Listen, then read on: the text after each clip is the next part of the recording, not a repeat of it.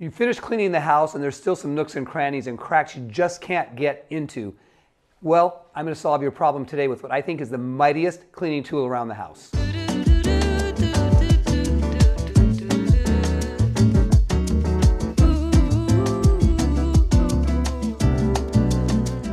Hey, it's Scott. Welcome to Around the House with Scott, where I give you tips, tricks, and hacks for better living inside, outside, and around the house every day.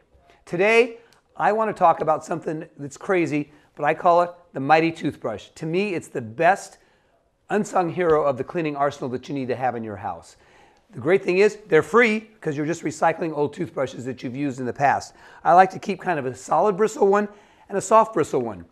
Let's go ahead and talk about just like 3 possible uses you could have for this around your house, but I bet you're going to come up with a million different ones on your own.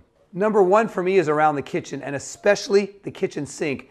There's some little nooks and crannies where my sink meets the countertop that I just cannot for the life of me know how much I scrub get cleaned up. So what I've done is I've partnered my toothbrush with a foaming cleaner with bleach in it. There's generic brands. I use this Clorox one. I just spray this right in the crevice. I let it sit a while, and then I get my toothbrush in there and give it a nice little scrub.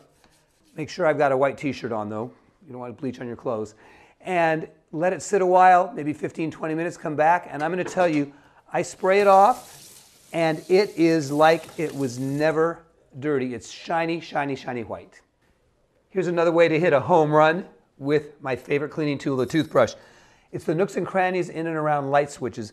No matter how much we clean and dust those, there's going to be little areas that you just cannot get into with anything else. The toothbrush is an amazing way to do this. I keep it dry, and what I'll also do is I'll spray a little spritz of Lysol cleaner on there, and then get everything where it meets the wall, every little area of that. I will do a cleaning.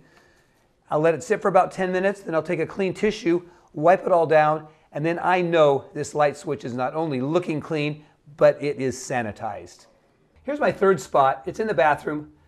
Let's face it, we don't like talking toilets, but they're a spot which we want to keep especially clean. I love my toothbrush. I love my Lysol. I've already sprayed it. And here's just an example on my toilet. Just some of these little nooks and crannies right in here that are really tough to get. Any little spot where there's a corner, there's an edge, you can see there's a little moisture from that Lysol. It's just going to dry on there. We're going to be sanitized and clean in those hard to reach spots in the bathroom.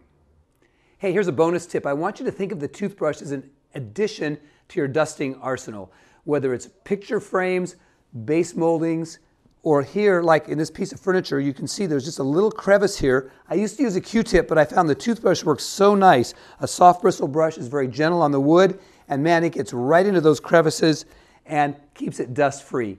Thanks for watching today's video. I hope you found value in it. If so, please share it. Give me your thoughts and comments, and do subscribe to my channel for more tips, tricks, hacks with Around the House with Scott. Thanks for watching.